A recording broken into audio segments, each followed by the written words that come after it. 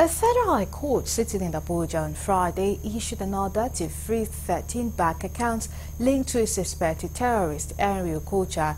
Justice Peter Lifu issued the order following an ex parte application filed before the court by the Department of State Services, represented by its counsel, Yunus Umar.